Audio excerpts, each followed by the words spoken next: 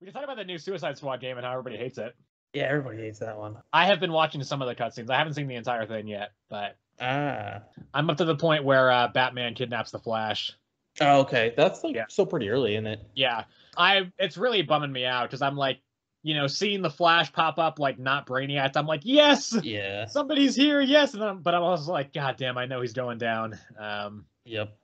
Here's the thing about this, and full spoilers for Suicide Squad Kill the Justice League. So you have been warned. There will be time codes when we start talking about the first comic, so you can jump to that if you need to. But because I know they kill Batman. I know they kill pretty much everybody. I don't inherently have a problem with them killing Batman, even this version of Batman. But here's the thing, because he dies still under the influence of Brainiac, right? Yes.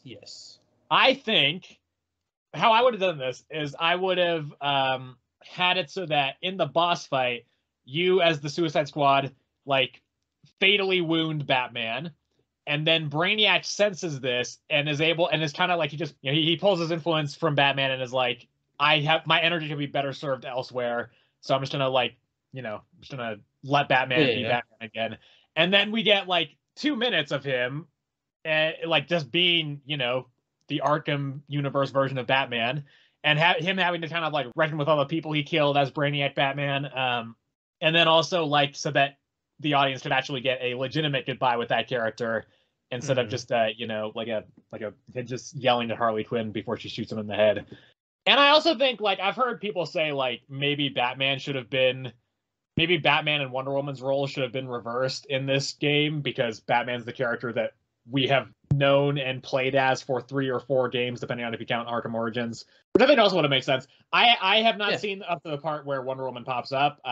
So I don't know, maybe she's great in this game, but I think, it makes sense that you'd want to have, Kevin Conroy, and I'm sure it was fun for him to kind of play villain Batman. So maybe you can do that at some point and have him kind of turn towards the end. But like, I think it would make sense to have him kind of not Brainiac early on. I mean, I don't know if I agree with the roles being switched. Well, it would have been cool. I just think, Batman with all his contingencies would have just taken them out like without like remorse, essentially. While Wonder Woman in this one, she actually tries to save them. She doesn't want to kill any of them, So yeah. I mean, Bruce wouldn't have killed any of them. No, this version, I mean, there's a point where when Bruce shows up, Harley Quinn is straight up like, don't worry, guys, Batman doesn't kill people. He would not have killed the other members of the Justice League. I mean, like, that's the whole reason for Batman, though. It's like, he is not afraid to, in this case, like, with, like, his friends and superheroes, like, he knows them, I feel like, enough to be like, they wouldn't want this, and if I can't find a way to save them, then they need to get put down. That's always been, like, his thing, though, too, because, he's always had, like, the plans to take down each individual member of the Justice League. No, not just in this universe. I think in general he would. Wow. If it really ultimately came down to it, yeah. Listen, I'm not somebody who gets like really angry when like Batman, like, I don't really care that Batman kills people in the Snyderverse. Like, it's its own thing. Like, it's like, sure, it's dumb, but like, whatever. It doesn't like offend me deeply, personally. But I know a lot of people are. I straight up think he absolutely would not. I think like early comics Batman, 100%. He was like a cold-blooded killer. But like this era of comics Batman, I think this version of the game Batman, I don't think he would. I think he would, he would take them down, but he wouldn't kill them, I don't think. He would, because he also probably has a way to contain each of them that is fairly reliable while he looks for another way to save them. So I think there's no way he kills them. I think it'd be like a last resort. But like after seeing all the damage they actually have done, and with Brainiac, I don't think Batman would have been able to like pull them out of it in that sense. So I don't know. I don't know if it would have been Batman that did it, though, or if he would have been like Suicide Squad to go do it, or I don't know. But yeah, I think it's the same kind of dilemma because it's like, I mean, I know you're saying like once he sees that all the damage they've done, but it's like, well, the Joker is still alive, and I think that is testament to the opposite of that, because Joker has killed so many people, and that's often been an argument. Like, why don't you just kill him? You're killing one person, but you are saving probably hundreds of others. And Bruce is still like, no, absolutely not, because I'm not going to kill somebody. You know, that's absolutely just my kill. So yeah, I think that would still kind of. I don't think that would necessarily matter the amount of damage they're doing. I think he would still just be like, nah, I'm not doing that. It depends. Of course, it depends on the version. Like, there's versions of Batmans that would do it, but most of the movie Batmans would in a heartbeat. But they wouldn't even consider. They'd be like, yeah, fuck you. I'm gonna kryptonite bullet to the head.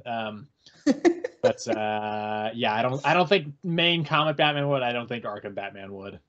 Anyway. Everybody go play Suicide Squad Kill the Justice League. It's out now. It's on all platforms. We are not sponsored.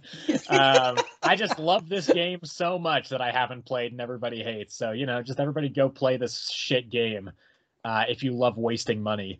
Do you think it's better or worse than Avengers? Oh, man, dude. I'm gonna be honest. I think Avengers is like my least favorite game of all time. Like that is crazy. It's just I'm so mad at that game because I spent $60.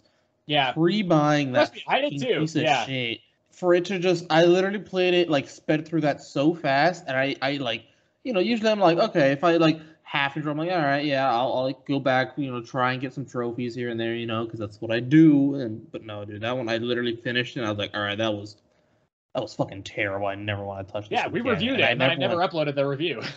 Yeah, I know. But you went back for, like, some of the DLCs and stuff. I did, like the extra stories. I maintain those expansions are not bad. I actually think the core combat is fine. I just think, or even good. I just think the enemies are not fun to fight against. I think the capabilities you have in that game as a player are fun. I just think the developers designed enemies that specifically contradicted your capabilities in every way that makes that game not fun. If the enemies were better, I think it would be pretty decent. And also if the monetization was not so ridiculous. But from what I've heard of Suicide Squad, it seems like people really like the traversal, but the actual like shooting mechanics and everything is just like this is not very fun. So I would actually I'd probably take Avengers over Suicide Squad, having not played Suicide Squad.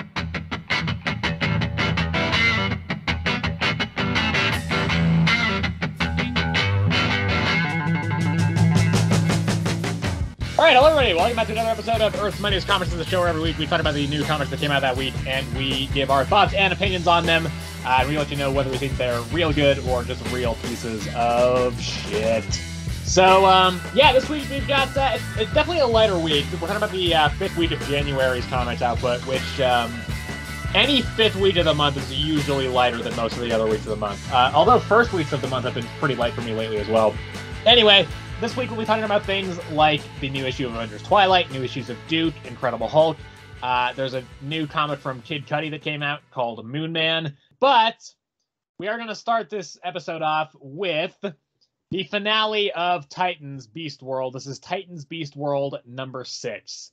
It is written by Tom Taylor, and we have a couple artists on this issue. We have Lucas Mayer, Ivan Reis, and Eduardo Pansica. This is, as mentioned, the finale of the Beast World event that has been going on for the past couple months. So this here's the thing with this one.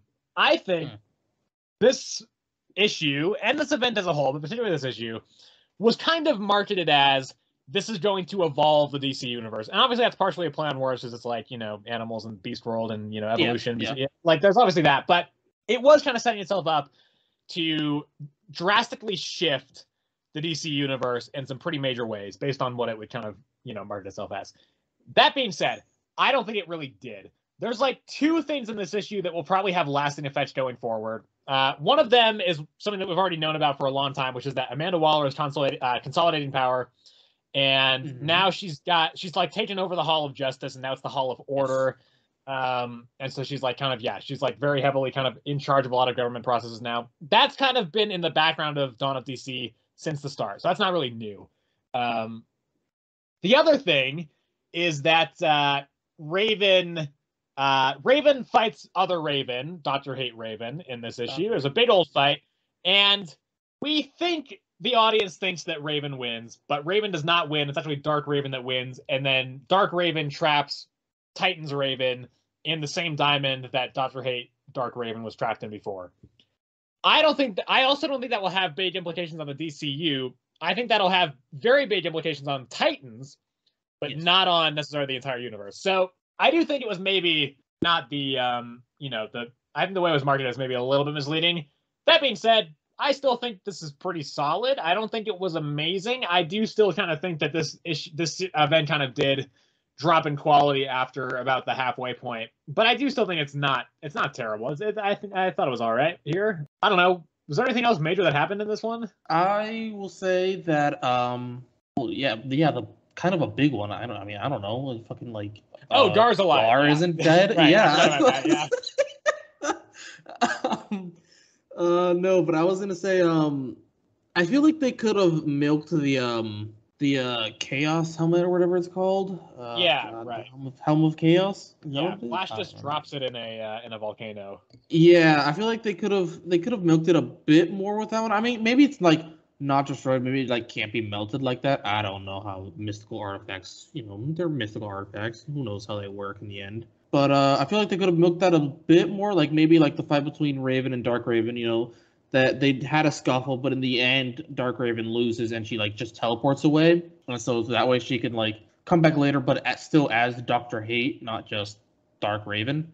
What else? See, I actually don't know if I agree with that, because I think it does. This way, it changes up the dynamic in a way that will end up changing relationships and stuff in the future. Because I think if she just left and then came back as Dr. Hate again, I'd be like, well, we kind of already just did this, so I don't know if we kind of need to see that again. Well, I'm just saying, like, for the implications of like ultimately changing the DCU, right? Because like at this point, she's not even Dr. Hate anymore. She's just Dark Raven, Yeah. So that's what I meant. Like, for lasting implications of DCU. DCU? I don't know. Yeah. I know the new DC universe, like movie universe, is going to be called the DCU, but this also says DCU watches the DCU is forced to evolve or die. So, and then Beast Boy coming back to life. I like the way they did it. I'm glad it wasn't just he's just just like randomly like he comes through a portal and he's okay again. Yeah, exactly. Like I'm like the way they thought they did it was essentially, who was it? Was it Dark Raven that told Raven? No. No, Dark Raven was telling somebody else, or somebody else told Dark Raven, and she's like, "Yes, let's do it." No. It was Dark Raven and Dark Raven were scuffling, and then Dark Raven told the animal people, or she basically told Raven the animal people were gonna kill her, but they didn't, and that's when Raven realized that Gar was still alive in the stars that were trapped in the Beast People. The Titans were killing off the stars, obviously, to save the people. Yeah. And so they trapped all of the stars. They stopped killing them, and they trapped all of them in Titan's Tower, where they reformed into essentially an empty-minded Beast Boy. He was just like a body with like no mind. And then the Detective Chimp, I guess he remembered that they cut off one of the Starro, like when Beast Boy was Starro, one of the tentacles, and the rest of that brought back his mind. Yeah. So, very, very, like, not very, very complicated, but like a bit more complicated than just him walking through a portal being like, "Hey, I'm all right." Yeah. Which is, nice. It's always nice when it's just something different. Yeah, I agree that the way that Gar came back, I think works fine. I think I still have a problem with the fact that he dies for one full issue and then he's just back. I think that's a little bit, again, I think it's just like kind of some cheapening of the impact. Clearly, like, he was just killed in the first place to like add some shock value, shot factor and stuff. Mm-hmm. And I'm just like, yeah. That's the other thing. I think this event was kind of marketed as being more Beast Boy heavy. And like for the first 4 issues, he's just a big, well, I'll say 2, 3, and 4. He's just a big mindless starfish. And then he dies in 4. He's not in 5, and he shows up right at the end of 6. So that's the other thing I think. But I mean, that's ultimately not a huge deal. But yeah, let's see. Is there anything else kind of around here? Let's see. Oh, Nightwing almost revealed his identity to the president. Yes. And the president was like, no, don't do that. I trust you. Yeah. That could have been big, but yeah, could have been big, but it wasn't in the end. Yeah, because Nightwing's a coward, is what you're saying. That's not... Okay, sure, bro, sure. Yeah, I guess the way the DCU is gonna change is the fact that kind of how Marvel's changed, where like people don't trust in superheroes, I guess, because like I know in Marvel right now it's it's like illegal to be a superhero or something, right? Yeah, that's from the Daredevil event a couple years back. Yeah. Yeah. So I guess in DC right now, that's kind of what it's heading towards. I don't know if it's gonna be like illegal to be a superhero, or if it's just gonna be like essentially like it's. I guess it'd be illegal because if the police start going after him, that'd essentially be like. It seems more like Waller's just gonna be like, hey, if you want to kill superheroes, I'll pardon you. That seems more like kind of the direction they're going. Yeah. Okay. Yeah. Maybe it'd be like privatized or something. Yeah, I don't know. Like I said, I thought this was fine though. I don't know. How are you feeling about the event as a whole? I enjoyed the event. I liked, for the most part, I liked all of the core series. I didn't think any of them were like super bad like some of the past ones we've had. So yeah, as a whole, I didn't overly mind it. I thought it was pretty good actually. As events that we've had goes, I gave most of them like pretty much like 6 or above, except for like 3, I think, where I gave less. Yeah, I think. Okay, we might as well go into our segment here. Better or worse than Night Terrors? I'll let you go first here. Better or worse than Night Terrors, Sebastian? I ultimately think it was better. I'm not sure on this one because I think it's definitely better than Gotham War. It's better than Contest of Chaos. I don't know if I think it's better than Night Terrors. I think Night Terrors might be better, Sebastian. This is horse-cadoodle. I think I'm going to say this is worse than Night Terrors for the 3rd time in a row. Night Terrors is still on top. It's number 1, baby. It's a meme. It's not even. Listen, meme it's at not this even, point. No, I'm not. Maybe it is a meme. I mean, it's not because we don't have enough of a fan base to make it a meme. But I am not memeing it. I genuinely think. Here's the thing. I think yes, there were more tie-ins in Night Terrors. Yes. A lot of them were worse than most of the tie-ins in this series, but I still think the core series of Night Terrors was better than the core series of Beast World. Maybe not by much, but I do think, again, as it went on, I think this event got less interesting. And then you also, again, you have the really good tie-ins in Night Terrors. There aren't that many of them, but they exist. I don't think there was a single tie-in to this event that I thought was great. So yeah, listen, I'm giving it to Night Terrors again. You know, Night Terrors is undefeated. We'll see. I think the next event. By the way, I gave this issue a 7. We didn't say that earlier, but I gave this issue a 7. I don't know if you want to throw yours in here. I gave it an 8. Yeah, I think the next event is going to be that House of Brainiac one. House of Brainiac, which is going to be a crossover between Action Comics and Superman. So you're going to have to get up on Superman, Sebastian. Yep. But I think that is probably, if anything, I think that's had the best chance of beating Night Terror so far because I like that series a lot. So I like Superman a lot. I like that series a lot. Yeah. Anyway, yeah, like I said, 7 out of 10 for the event. Or sorry, for the issue. I think if we're talking core series, I would give the core series a 7 out of 10 across the board. We're talking the entire event, I'm gonna give it a 6. Okay. No, you see, I think, oh man, I liked the core issues a bit better than Night Terrors in this one. I enjoyed this event. Here's how I'll put it. I think this was a really good Titans event. I don't think it's a very good DC event. I think it doesn't this doesn't do the kind of stuff where it necessarily has like these. I don't know if we're going to be feeling the ripples from Beast World going forward. And I'm not trying to say that automatically should mean that's worse than Night Terrors. I don't think we should be judging. Do we really feel anything from Night Terrors though either? We did with Dr. Hate. Dr. Hate was the it was introduced in there. Right. That was kind of and also that was kind of, they carried that a little bit into Gotham War as well. I saw here, and I want to just like make sure I say this. I don't think how big an event is or how consequential an event is a reflection of its quality. But yeah, I do think that's how I've been looking at it. This is a really good event for the Titans, not so much one for the entire DCU universe. No, okay, I can see your point there. Man, unfair to say Dr. Hate was part of freaking Night Terrors, bro. Dr. Hate was introduced at the very end of Night Terrors. I don't know what to tell you. Freaking unfair. Here's the thing, I'm counting right for the future of the DC universe. I'm counting Amanda Waller consolidating power at the very end of this. That's again kind of a very end thing. I mean, it's like it's not quite a very end thing, but it's like it's been building since the start of this event. So since the start of Dawn of DC. So I think regardless, either way, it's either a small part at the end or it's just not counted as part of this event at all because it's been going on for a while. And then I also think of now Dark Raven being in the Titans and, you know, capturing and trapping Titans Raven. So and that's, again, I don't think that's going forward to the DC universe as a whole, just probably more just the Titan series. Well, as an event, I think I'm just gonna give it a flat 7. Well, that is the that wraps up Night Terrors. Doesn't even wrap Night Terrors. Night Terrors has been wrapped up. Shit, did I say Night Terrors? Yeah. Oops. Yeah, that wraps up Beast World. This is the problem with doing a segment called Better or Worse Than Night Terrors after every event. I just think that everything's Night Terrors. Yep. Yeah, which means that we won't be covering an event for a while. Next one is going to be, as mentioned, House of Brainiac. So, yeah, anyway, what do we want to move on to now here? I guess I'll talk about Edenwood real quick. Okay. Yeah, Edenwood number 4. Yeah. Well, yeah, writer and artist is Tonius Daniel.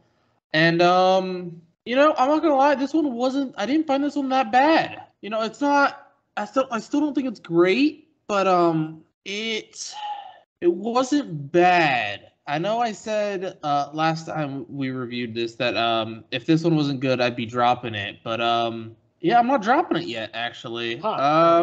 So it starts off with, you know, we know that Bastille, he got injured in the last issue saving the vampire child, right? And so this issue we learn that you know, after they take him to the witch to get healed or what and stuff, we learn that Bastille is actually a demon himself, and that the person whose armor it originally belonged to, so the person Bastille squired for, I think if I remember correctly, his name is Jean-Luc. Yeah, so he actually killed him and stole the armor, and so we learn, in this one that he's actually a demon, and so the vampire child that they just saved, like, basically goes on a rampage saying like all demons must die. So Rion actually kills her and has like an existential crisis because he just killed a child and whatnot. And so him and Bastille essentially just like dip out because the parents will sense that their child was just murdered, and so like a bunch of vampires are going to be after them. And then we go back to the future where Rion's the adult, and he's in this like game world, if I remember correctly, that's what he called it. And a bunch of enemies are chasing after him. I can't remember if that they were his team that like are like the like Dream Evil or whatever, like the game Evil. I don't know, whatever. But they're like trying to hurt them, but actively at the same time helping them by giving them hints. Like I remember one of them specifically being like Rion knocked them to the ground, and then they were like, "Hey, be careful of my gun behind you." And he like picked up the gun. Rion picked up the gun and was able to shoot the others because of that. And so at the very end, we meet the game master, and it happens to be Jean-Luc, who like essentially still is attached to the armor because I guess the way the armor is like attached to the user, and the way it like it has to get passed on for someone else to be wearing it. And so since Bastille killed Jean-Luc, it was never passed on to Bastille, so it couldn't have been passed on to Rion. So it's still attached to Jean-Luc, and so he essentially like peels it off Rion at the very end. And that's where it ends. I think this one was a bit easier to follow simply because there weren't just so many characters thrown in. You know, the past story has technically the 4 from the 3rd issue, which would be Rion, Bastille, the orange-haired lady who looks a lot like Elsa Bloodstone, and then the vampire child. And then the future one takes place in a game world, which I don't remember that they were even in one or something. Like they were in like a dream, I'm pretty sure. I don't know. All I remember about that is that a baby supposedly runs the government or something. Yeah, I don't even remember that one. But yeah, I don't know. I didn't think it was that bad this time, and it was certainly to me it was much easier to follow this time around. So yeah, I gave it a 7. Well, let's talk about the newest entry in the Energon universe, Duke number 2. Okay, so here's the thing with this one. It's not as good as the first one. I think this issue is, a bit of a drop for me. Not to say I didn't like it, but I do think it kind of, it goes more into like the G.I. Joe stuff, and I'm like, I don't know if I care about this. So essentially, it's Duke on the run. He's on the run. He goes to meet his friend Clutch. His friend Clutch is like a car guy or something, presumably part of the G.I. Joe unit team. And then they do some banter, and then some other guys show up, Rock and Roll and Stalker.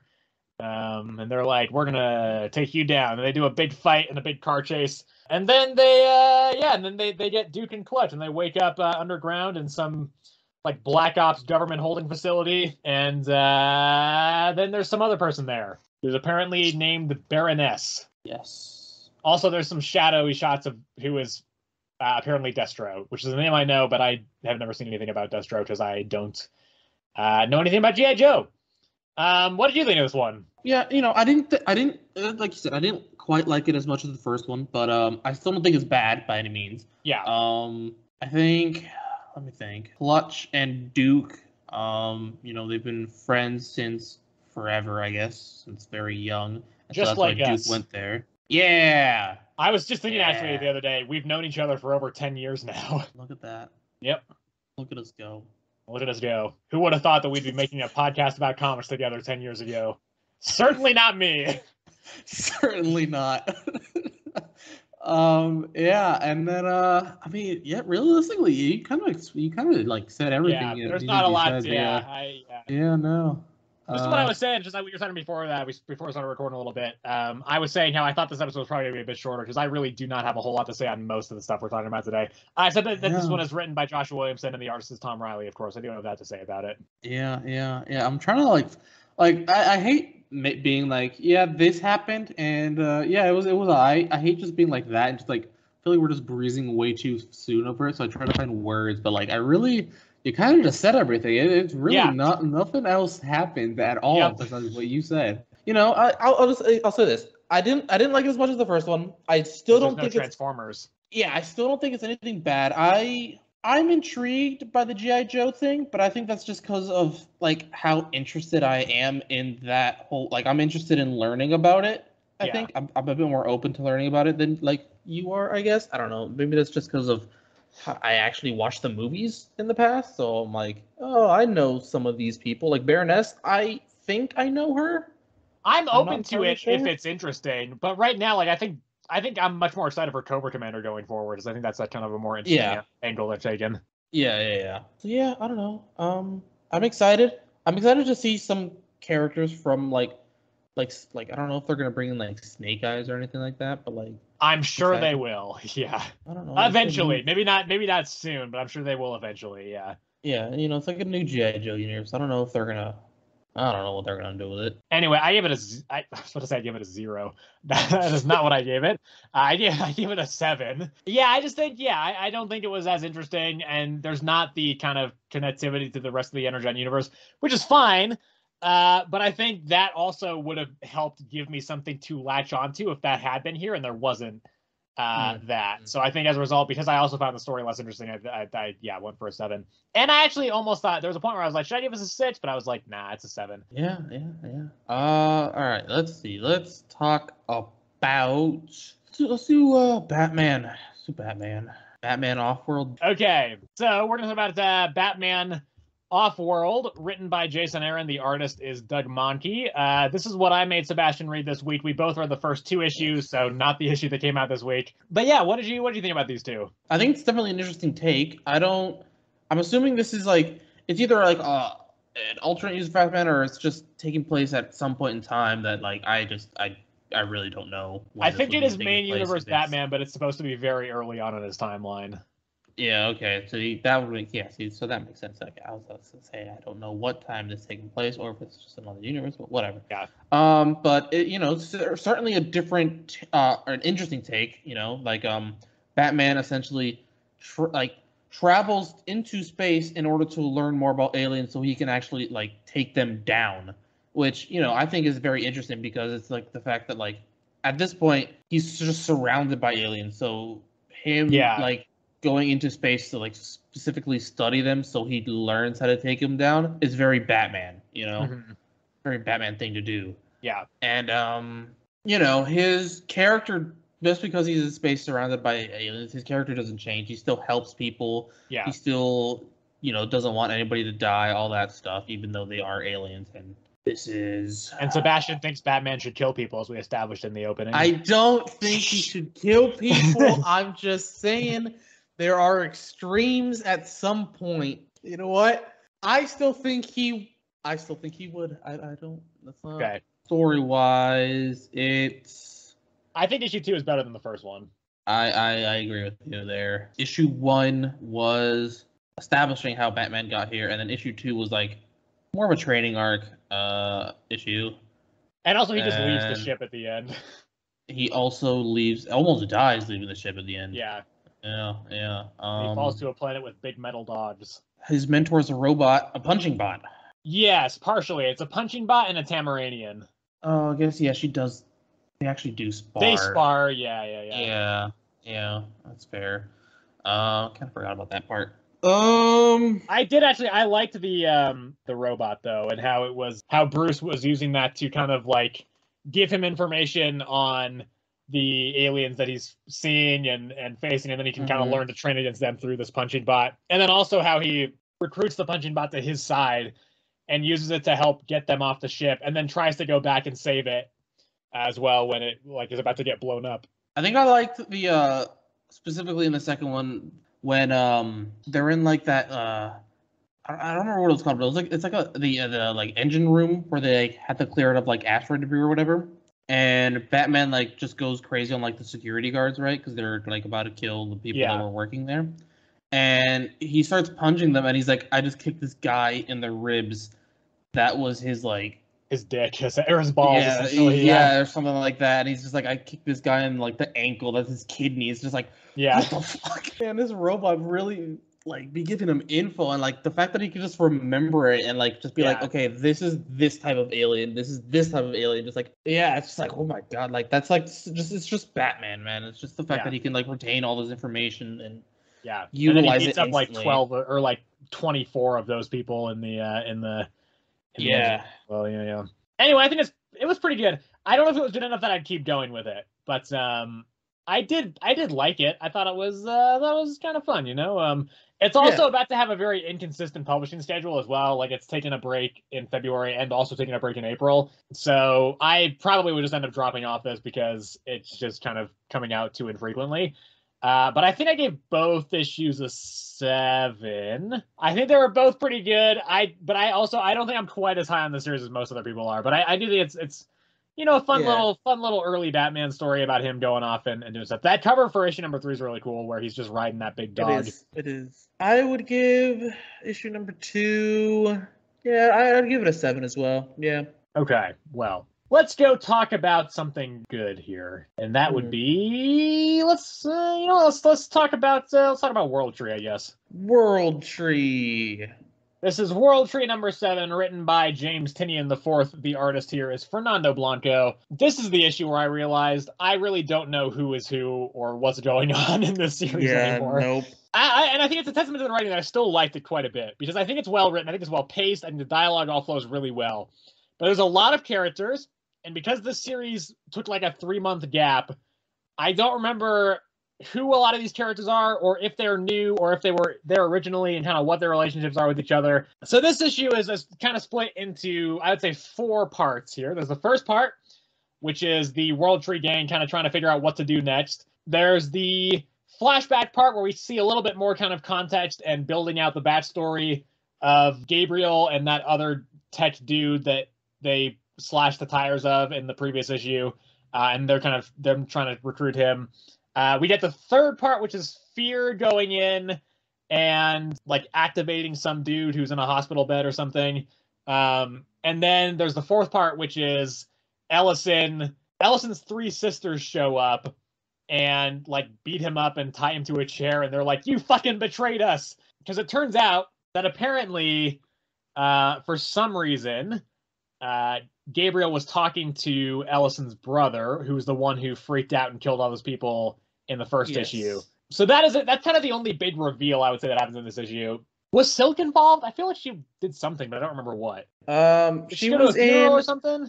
No, they interrogated the dude from the past that they went after, that they slashed his tires. He's in the present as an old guy, and they're Oh, interviewing right. him Yes, now. yes. And so she was a part of that. And then that other random dude, who I think was from last issue, but I don't know for sure, was following her as well when she left. Yes, Because she went to go follow some yeah. other. Yeah. I don't know. What do you think about this one? I mean, it's like you said. Okay. So the original gang, right? The World Tree gang. I don't remember any of their names. I remember their faces a bit. Like I remember the bearded guy the most. I want to say. And besides that, I like some of them died right last issue, if I remember correctly. I don't think so. Why are there only 3 of them? Where'd the rest of them go? No, Gabriel died. That was it. Yeah, Gabe died, and that was back in number 5. Yeah. Yeah.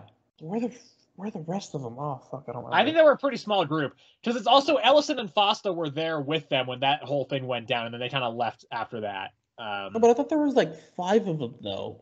Yes, it was Gabriel.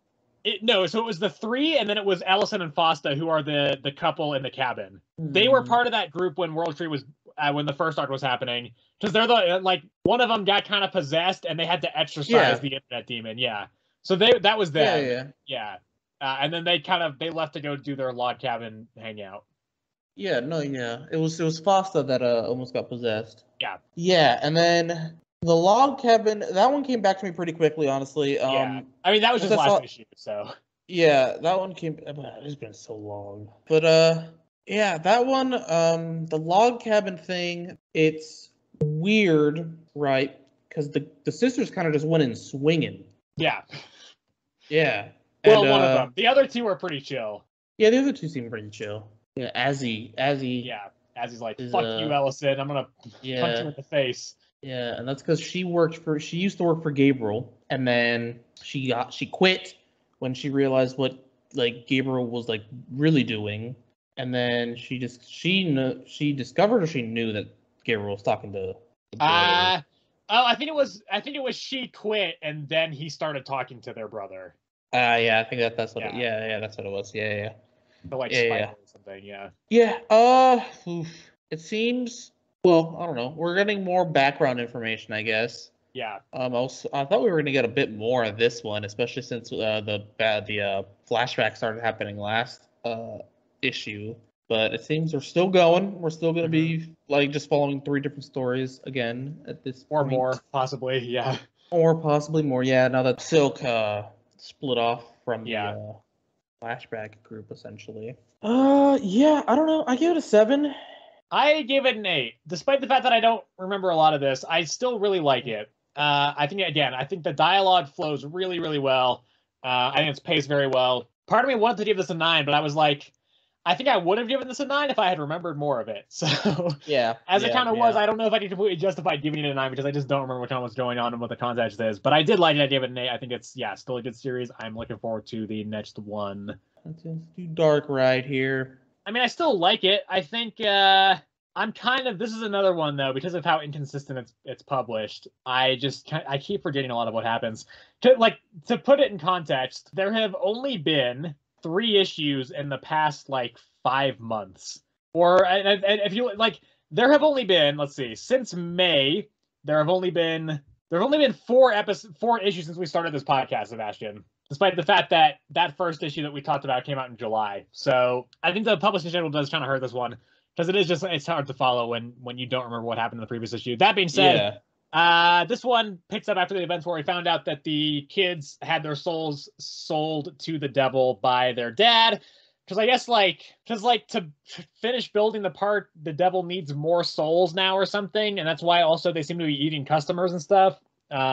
I think it's to keep it running, right? Because to build the park, he sold. I don't remember what he sold, but then to keep it running, he sold his wife's soul. Yeah. No, that wasn't to build it originally, because I think at that point they had already built it. I don't know. I seem to remember that being yeah. I don't remember. Well, anyway, he needs to keep feeding it souls in order to keep it running, essentially, and so that's why.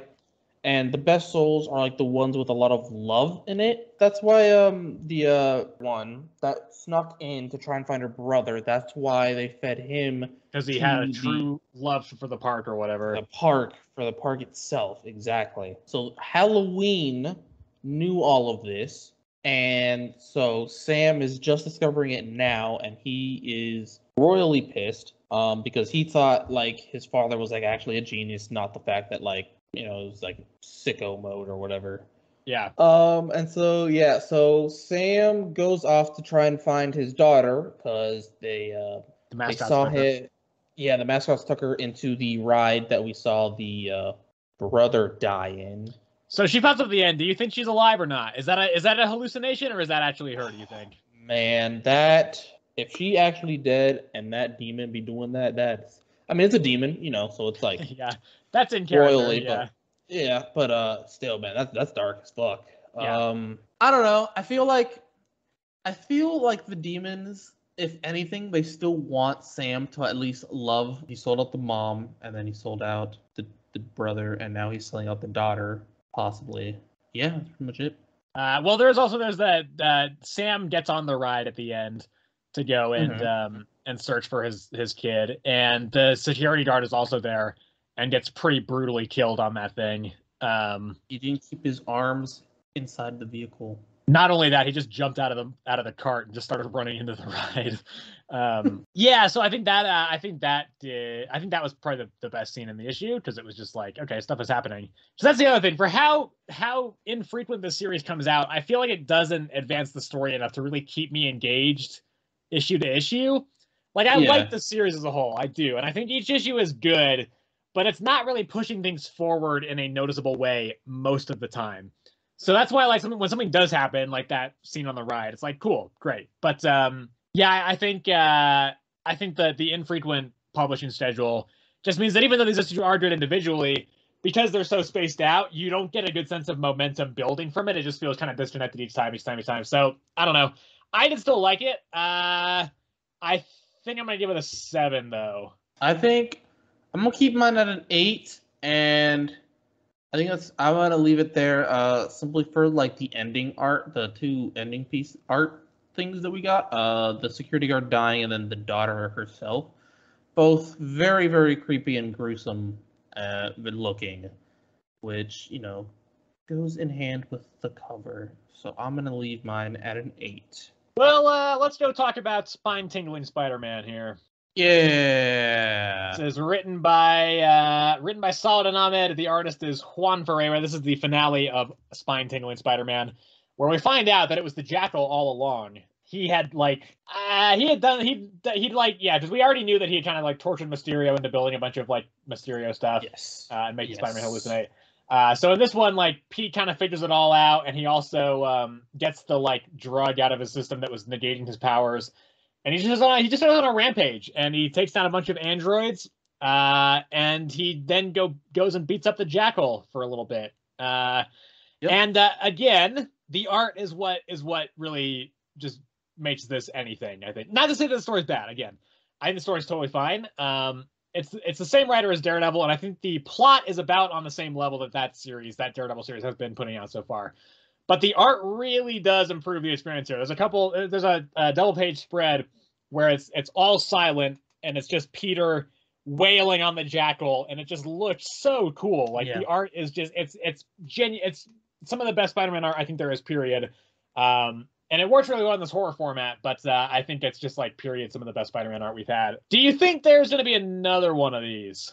Like another series? Yeah. Like this? I sure hope so. I think this was, I mean, it left it open-ended a bit at the end with Peter, right? Because at the very end, Peter has to go, like, he decides to go and make sure, like, he is actually in the real world by visiting, like, all of his loved ones. Like, he calls May, he meets up with Mary Jane, and so at the very end, we see him swinging, but in the reflection, we see it's the Jackal swinging. Yeah.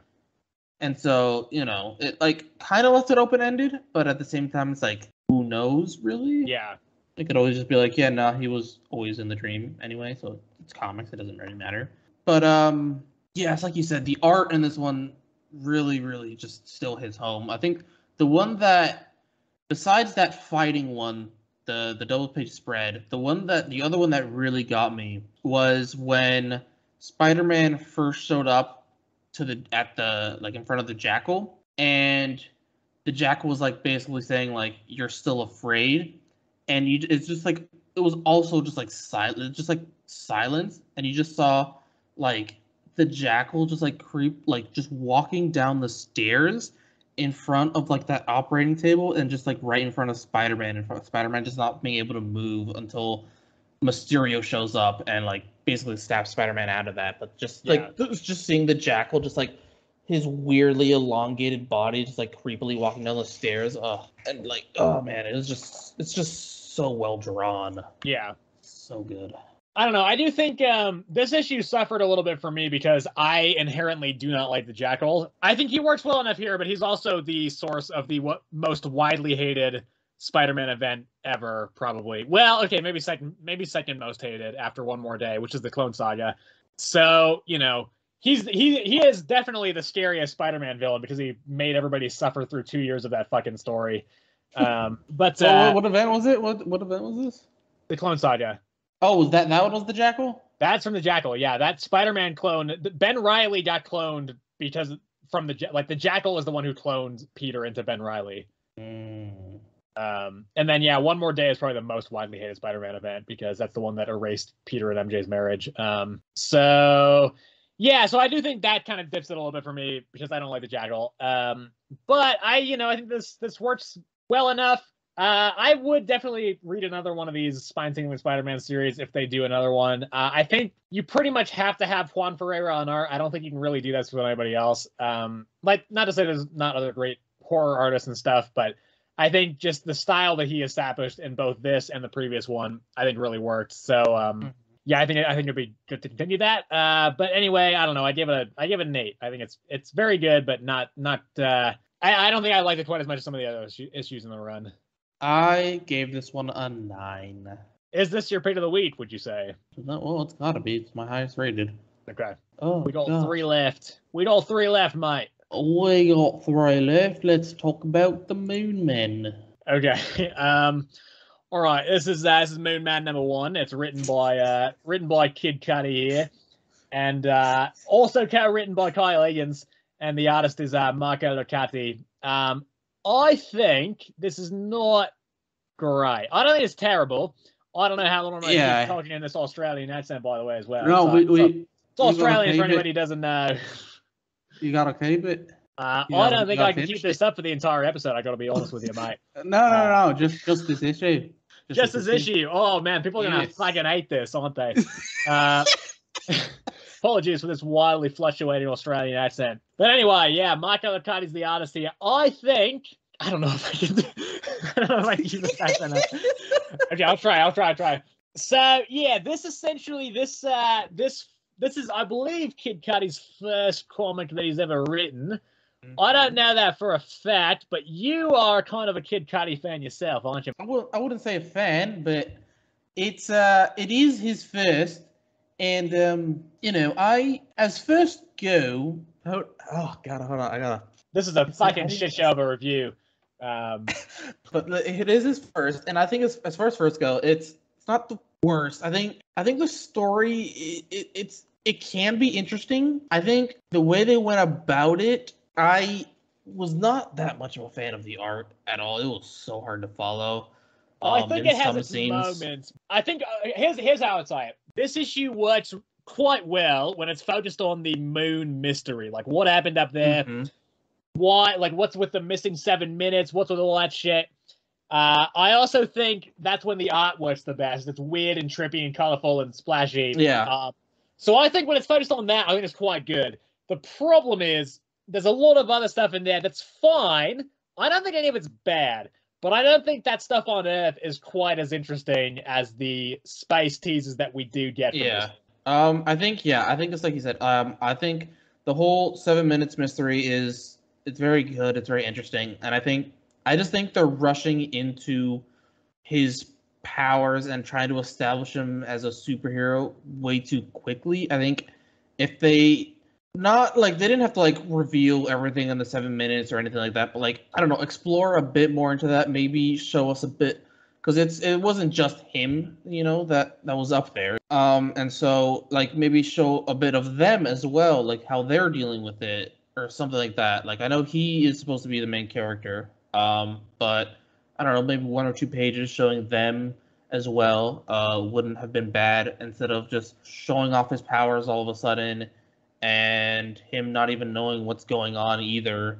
So yeah, I don't know. And that whole rally, it's not a rally. What's the protest? Protest? Yeah. Protest. That was when he showed up. That was so. How did he get there? Did he teleport there? I'm so lost. I mean, presumably it just like skipped the drive that he took in his car to get there. Yeah, because he like literally I swear he got the text and then the next page he was just there. I was like, what? And then he was like in the moon thing. It showed that that was confusing. I was like, why the fuck is he in this weird space suit? Yeah. I don't like the costume, by the way. I think the costume's not very good. But it showed he was texting Micah a lot, and it was showing kind of a period of hours. So I just assumed it was kind of like a couple hours went by, he didn't hear anything, then he's like, okay, let's just go to the protest, and he went like, I don't know, just took the car or something. I don't know. Okay, yeah, and then whatever his powers are too, that was super hard to follow. I did like did you like jump onto the ground, send everybody else flying away? The implication is that it might have been he reversed gravity on himself because of like moon powers, I guess. Just the moon has less gravity. Because that's Mike kind of mentioned that. They did not definitely. Yeah, they were flying and stuff. Yeah. I don't know. I just felt like the world like reversed there. Maybe that's where you're coming from. That it like reversed gravity. I just swear like it would just look so trippy to me, and I was struggling to follow. But yeah, I think I'm gonna give it one more just to see. Yeah. I might as well. I really do like the mystery of what's going on in like every time it flashes back to like a memory of the moon stuff. It's just these kind of quick flashes. There's not really any dialogue, and there's just the art. I think that's where the art works best, and I think that's the most interesting part of this. I think the grounded like the Earth stuff is written well enough. I just don't think it's anywhere near as interesting as the kind of mystery behind that. Yeah. 100%. So yeah, I mean, I gave it a 6. Yeah, I also have it at a 6. All right, well, we can move on to our second to last issue of the episode here. It's Incredible Hulk number 8. All right. It is written by Philip Kennedy Johnson. The artist here is Nick Klein. So again, this is another thing that like if we kind of there's not a lot to break down in terms of plot points here because it's essentially just big monster shows up, Hulk and Ghost Rider fight him, and they win. That's pretty much it. We did get a little bit of like because at the end of last issue, this monster had taken over the Hulk's body and kind of trapped the Hulk inside some like mind space or something, and also trapped Bruce in there as well. Well, Bruce was already trapped in there because of Hulk. Yeah. Which, by the way, those the art in those sections where in like the mindscape, it's like it almost has this like painted quality to it that's really cool. It looks really really cool. It's just good to have Nick Klein on this series right now. He's not going to be on the next 3 issues, but I think he's really great on art in this. And then so yeah, like once and then Hulk's like, well, you can't actually keep me in here. And then he just kicks the dude out, and then he and Ghost Rider fight him. So here's the thing, I've kind of mentioned some of this stuff. I want to say first of all, I really like this issue. I think it's very good. The fight between Ghost Rider, Hulk, and the monster, just so cool. Like it's very very cool how they take him down. That being said, I have mentioned before how I'm a little bit disappointed how Hulk has been just dealing with all of these monsters so far without breaking a sweat. Like he has no trouble with these guys at all. So that's a little bit like, okay, it kind of means that there's not really much tension there because we know he's just, I mean, obviously like Hulk's not going to lose to these things probably ultimately, but like there's no real point of tension where you feel like she's on the back foot. The other thing I feel about this is, again, while I like it overall, or while I really like it issue to issue, I'm finding a hard time caring about the plot. I feel like we've kind of lost the plot a little bit here, and it's just these kind of one-off monster things. Whereas, like, I don't feel like it's really building to anything in particular, which is not in itself a problem, except that it has set up an overarching threat previously that it is now kind of not, it feels like it's kind of ignoring it. And I know that these monsters that are being sent by the Mother of Monsters, by the Eldest, whatever. I understand that, but we haven't seen the Mother of Monsters, Eldest, whatever their name is. I don't remember. We haven't seen them.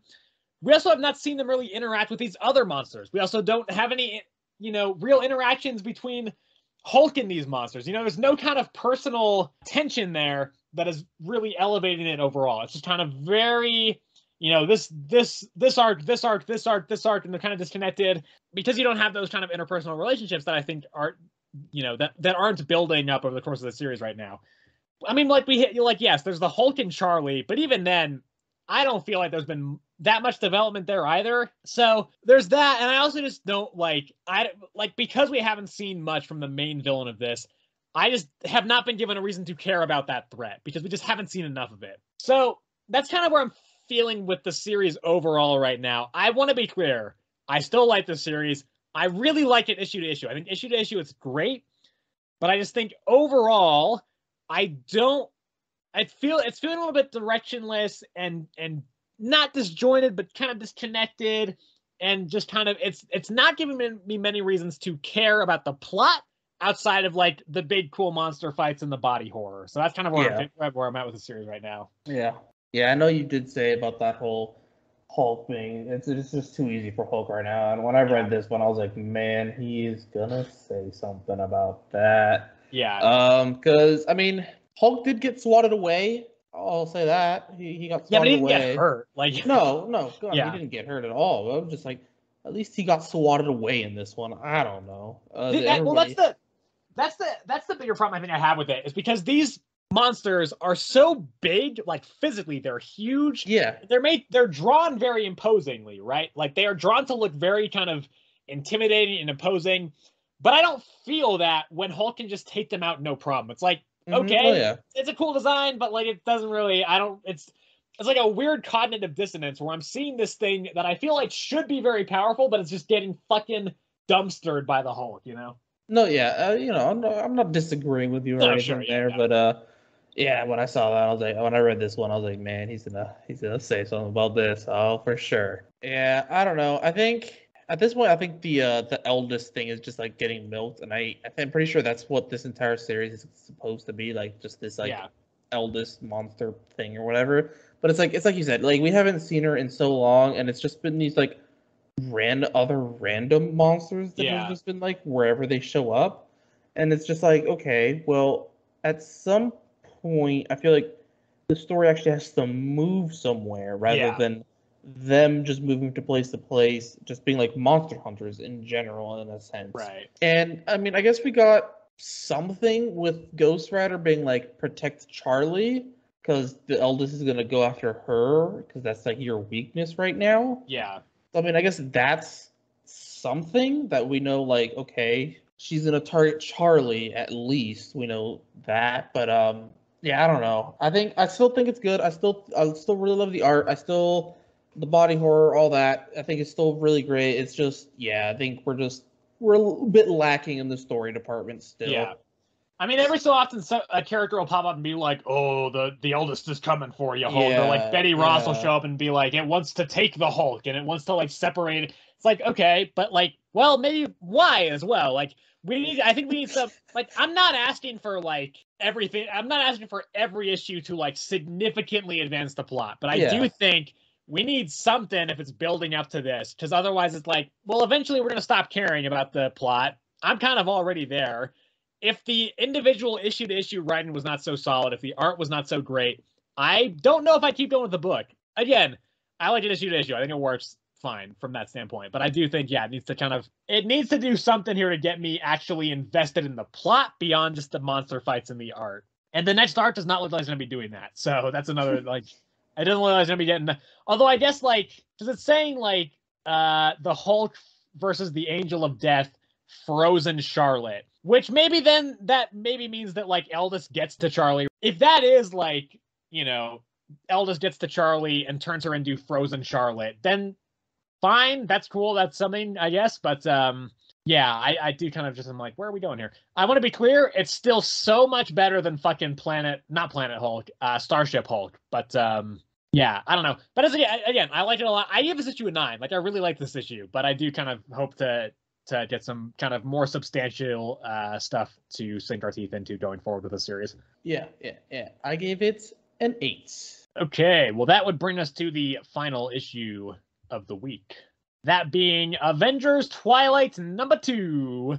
Written by Chip Zdarsky. The artist here is Daniel Acuna. I think this is my pick of the week.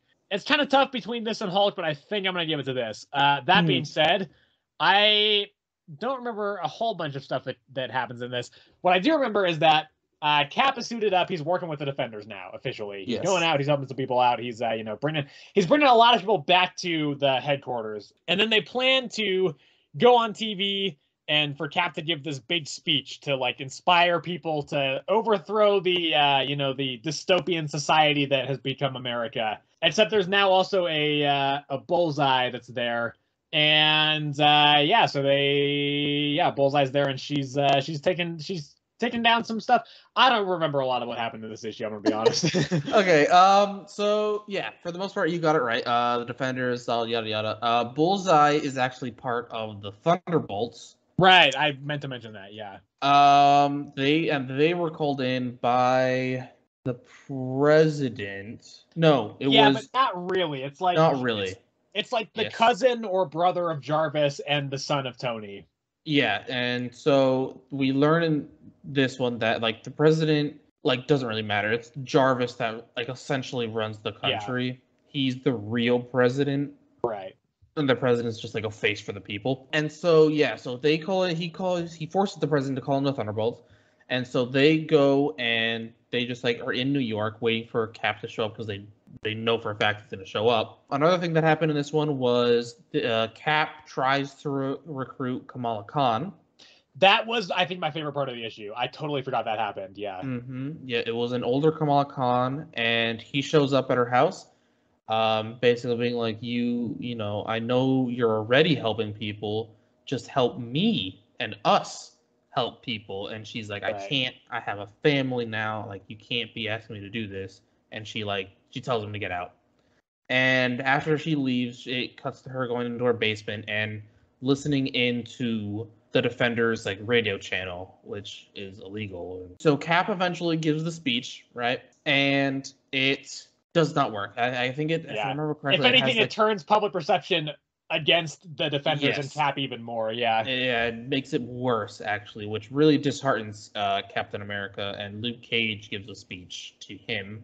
Yeah, it's like, shut up and just deal with it. Keep going. Yeah. Exactly. And then at the very end, we learn that Jarvis is actually just following the plans of Ultron, who, if I remember correctly, was behind H-Day? What it was Red Skull using Ultron. Yes, that's right. Yeah, that was a big thing that I completely forgot. Yeah. Right. So isn't Jarvis Red Skull? I think it is. Yeah, I think he might be. I'm pretty sure that's what it is. I think he's just using it as disguise. And because Ultron's still here as well. Ultron he has the head of Ultron. So like kind of like how Tony's son has Tony's head, Red Skull has Ultron's head, and he's using that to like follow through with Ultron's plan. Or no, he's using him to like help utilize his own plan, and then he's gonna give the Earth to Ultron at the end for helping him or whatever. So yeah, big reveals at the end of this one. Yeah, that scene between Steve and Kamala is fantastic. That's like the type of writing that really I think Chip Zdarsky shines with. And so that was fantastic. I think that is kind of the scene that nudged this into my pick of the week as opposed to Hulk, though I did like Hulk a lot as well. Yeah, so just very good. And then they also Cap at the end is like, we're gonna go break Tony out. And get help from Iron Man, So that's what it was. That's another thing. And also, I think Jarvis is like to Tony's son is like, you need to get into the Iron Man suit and be Iron Man yourself. So anyway, I think this is still great. It's just like it's really just fantastically written and paced, and the dialogue again is so good. I think this is just kind of the deep kind of deconstruction of society writing that Chip Zdarsky is really good at, and it just works really well here. I gave it a 9 out of 10. Yeah, I gave it an 8 out of 10. I gave it an 8. Okay, well, that wraps up this episode here. Next week, we've got stuff like the Avengers number 10. We've also got stuff like Batman, the Joker Year 1 story is starting. And by the way, Avengers number 10, that's the conclusion of that Twilight dreaming arc, so we'll see what kind of happens there. Joker Year 1, I don't know. I don't really care that much. I love Chip Zdarsky, as I just mentioned, but like this, what I'm not that Joker. invested in this. Yeah, I think Joker's very overrated, so that's my hot take. That is a very hot take. I'm not saying he's a bad villain. I'm just saying he's overrated. I think people like him more than he's actually a good character. But anyway, Birds of Prey is also coming out this next week. We've thought about this. I'm going to give this, I think, 2 or 3 more issues, and if it's not picking up again, I'm going to drop this series. But I do kind of generally I like a lot of what it's done. I just think it's inconsistent. Captain America number 6 is next week. You can be damn sure that I'm going to make Sebastian read that. This is the end of that first arc, and I've read a little over half of it, and I'm not going to say what I think about it, but I think it's pretty good. So, Jesus, what am I doing? Anyway, we also have a new series based on Dark Souls. Dark Souls The Willow King is next week. We also have Fantastic Four number 17. I'm actually up to date on the series again, so I may be talking about that one. We also have the One Hand number 1. This is kind of a cool, it's one of 2 series that are coming out here soon, where each series tells a particular angle of the same story. This one is a detective. The other one is going to be called The Six Fingers. That is about the serial killer that the detective is trying to take down. Then we also have the big one, which is Ultimate Black Panther number 1. Now, we are recording this on the day this issue came out. It is very difficult to find this issue. They are essentially all sold out because of how popular Ultimate Spider-Man 1 was. And so nobody was able to, comic shops didn't anticipate that, so they didn't order enough copies. And so now, apparently, the cover A's are going for $40 already.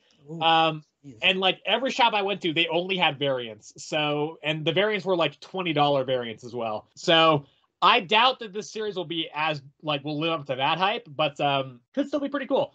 So yeah, that's kind of the big one for next week. Anything you have to shout out here? Thanos. Yeah, that's a fucking weird series. I hope he doesn't drive another pickup truck. Okay, well, that'll wrap up the episode. Thank you, everybody, for watching or listening. If you are on YouTube and you enjoyed the video, you can, of course, leave the video a like, and you can also subscribe to the channel if you would like to see more of our content. You can also hit the bell notification if you would like to be notified when we post new videos so that you do not miss any uploads. If you want to let us know what you think about the current comic state of things, you can let us know in the comment section here. You can let us know what some of your favorite series are, some of the stuff you're looking forward to coming up. If you'd like to let us know all your thoughts on comics and you're listening over on Spotify, you can do so at earthsmightiestcomicspod@gmail.com. That is our email address over there. And then you can also follow the show on Spotify as well, so you can make sure to not miss an episode when we post stuff over there as well. So, yep, that'll wrap it up for this week. Thank you again, everybody, for listening or watching, and we will see you in the next episode.